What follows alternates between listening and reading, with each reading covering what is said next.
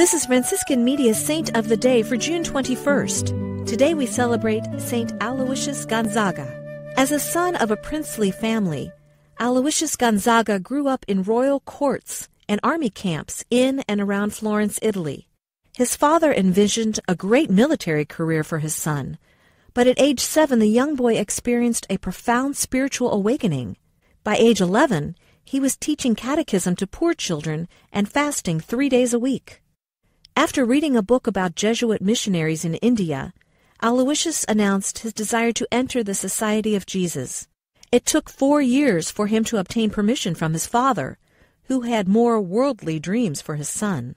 Finally, Aloysius was received into the Jesuit novitiate. He took to religious life quickly, and even had to be reminded to eat more and to take recreation with the other students. In 1591, a plague struck Rome, and the Jesuits opened a hospital.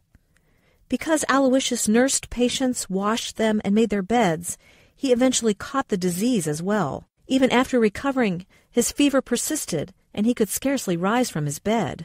Sensing that death was imminent, Aloysius maintained his great discipline of prayer. He died 3 months later, at age 23. There's more about the saints, along with inspiration and Catholic resources, at our website, saintoftheday.org. From Franciscan Media, this has been Saint of the Day. This is Franciscan